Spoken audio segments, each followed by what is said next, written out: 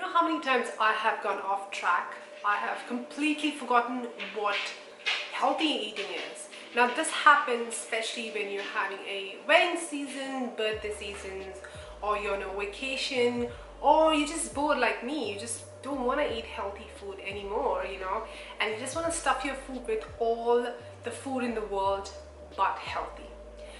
That's okay, everybody has gone through, but the question is how you can get back on track.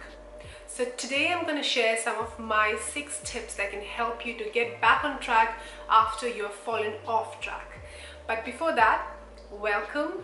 And if you're new, hi, my name is Neena. I make videos on health, fitness and lifestyle. So if you do like this video, please don't forget to subscribe and like. Now without further ado, let's get into the video. Step number 1 is let go of your guilt. I have taken really long time to understand this. Now I think I've kind of mastered it. Before, I will eat just one cookie and I will feel so guilty of just eating that. I used to feel the whole world has ended. But that's completely fine. If you have gone off track and if you're eating one bag full of chips or one cookie, that's fine. Just remember, tomorrow you start fresh. So don't hold back and don't feel sad about it. Don't be guilty about it. You learn from your mistake, okay? So that's completely fine. Just start fresh the next day. Step number 2 is it's a lifestyle. It's not a diet. I always keep saying this to everyone. I guess people get bored of me saying this, but it is a lifestyle, okay? Healthy living, healthy eating is a lifestyle. It's not a diet. Not a diet. So diet word should be out of your mind, out of the window, okay?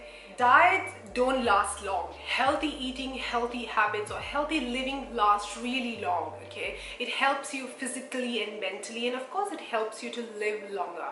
I don't know about you, but I want to live longer. So I make sure I eat healthy, I live a healthy lifestyle.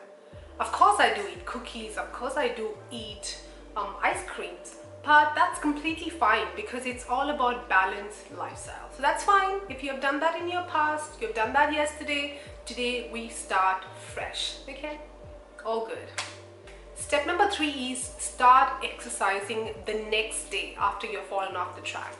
I always tell people morning is the best time to exercise. But I understand if you can't work out due to some reasons, that's completely fine. But for me, I feel if you've fallen off the track, remember the next day, get back on track by exercising first thing in the morning. I feel it puts you in a right state of mind. You feel really energized and motivated to eat healthy for the rest of the day. So it keeps you on track. So highly recommend you exercise first thing in the morning after you've fallen off track. Step number 4 is make a fresh new plan. Of course, it's obvious your old plan wasn't working for you. It wasn't motivating you enough, right? So today what you have to do is take a pen and a notepad, write down your fresh new goal, your new schedule, your new meal prep, what you're gonna make, or your new complete workout routine. It'll keep you motivated, I promise.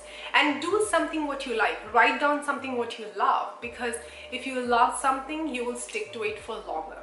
And if you don't like something, of course you will not stick to it. So write down the whole new schedule. And remember, slow wins the race. Don't go crazy, just write down very simple goal, what you have to reach in that particular month, and take it slow from there. Tip number 5 is don't go too extreme. Now if you've fallen off the wagon and you're trying to hop back in, the best tip I could give you is don't go too complicated. Nobody likes complicated life, right? Just make it very simple yet reachable. So make a very simple yet very effective plan so you reach your goal faster. Remember, nobody likes complicated life. So don't take it too extreme. Take small, easy steps to reach your goal faster. The last tip I can give you is focus on food. So focus on eating more wholesome food. So don't give me excuse of you not having time. You're a student or you're a mom like me, or you're someone who has 9-to-5 job and you have absolutely no time to cook your food. Then do one thing. I've got a news for you. Meal prep. Yes, that's correct. You have your weekends trying meal prepping your whole food for the next week. So you're not going out of food and you're not thinking what you have to cook, and you are not going outside eating rubbish. Okay, so meal prep, so you're well prepared the next week.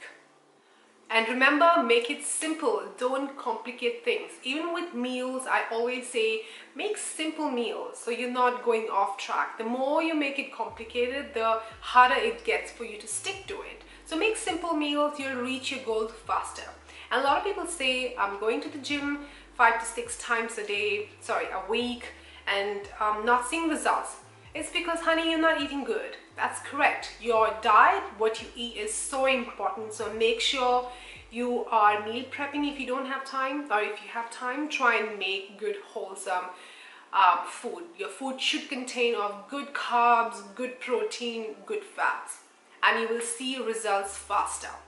Alright guys, these were the main 6 tips that can help you to lead a healthy lifestyle. Or if you're falling off track, this can definitely help you to get on track back. I hope you enjoyed this video. If you did, please don't forget to subscribe and like this video for more content, and I will see you guys in my next one. Bye!